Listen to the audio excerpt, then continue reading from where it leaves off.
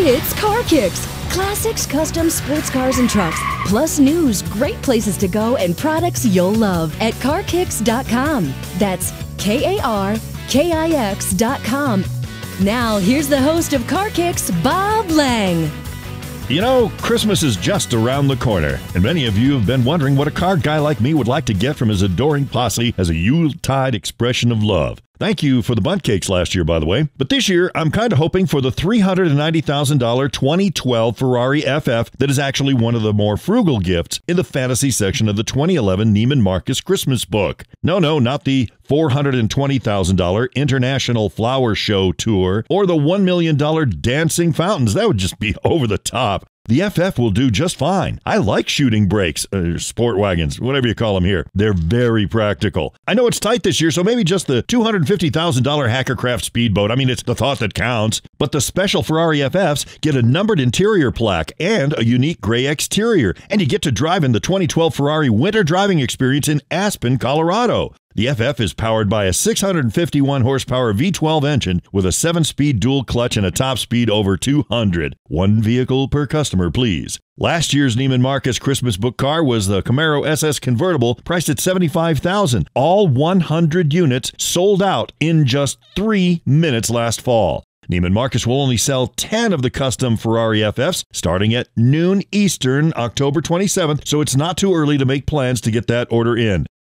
It's called the Driver Acceptance Clinic, hosted by the U.S. DOT, on your dime. Known as Connected Vehicles, drivers are invited to test cars equipped with these wireless communication systems in a controlled environment, Walt Disney Speedway, where the researchers observe drivers' responses to such in-car collision warnings as "Do not pass," or warnings that a vehicle ahead has stopped suddenly, or other similar safety messages. Sounds non-threatening enough, but wait, there's more. Transportation will use the data collected to make a decision in 2013 on whether to insist on mandatory deployment of the technology or just voluntary installation in new cars, and whether there will be significant backlash on the part of the buying public to such safety features. What they're trying to do is prevent the kind of crashes that typically occur in the real world, such as crashes at intersections or while switching lanes, by being a backseat driver with some degree of accuracy. Won't that be fun? Thanks, Department of Transportation.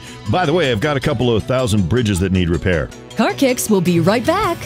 Are you in an automotive-related industry? If you'd like to advertise on KarKix, we offer social media, web, and on-air opportunities to automotive-based businesses that want to be heard by this very special audience. People who take action and get things done. Auto enthusiasts with the means to use products and services provided by quality companies. We have special programming that gives you the opportunity to get your message out with more than just a 60-second ad. To find out more, use the contact page at KarKix.com. It's hip. It's the KarKix Car Cap. A great ball cap for just $10. You can be a part of the ruling elite with your KarKix Car Cap. Stop being laughed at by your mom. Get the hat. Just $10 plus tax and handling, and an agent of a semi-governmental agency will deliver it to wherever you get your U.S. mail. Get the KarKix Car Cap today at KarKix.com.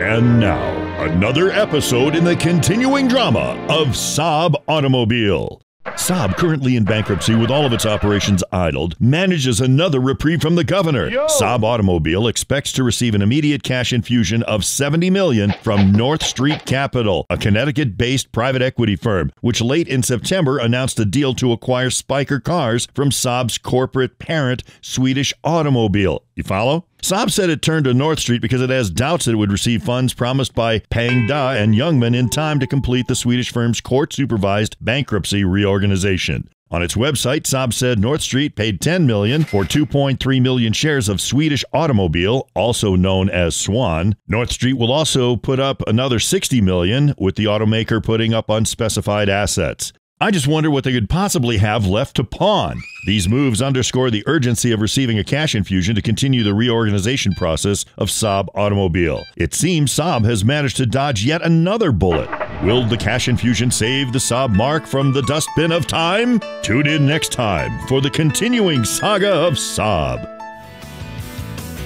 That's all for now. See you right here next time with more KarKix. Join us on the web at KarKix.com. That's KarKix.com. Bye-bye.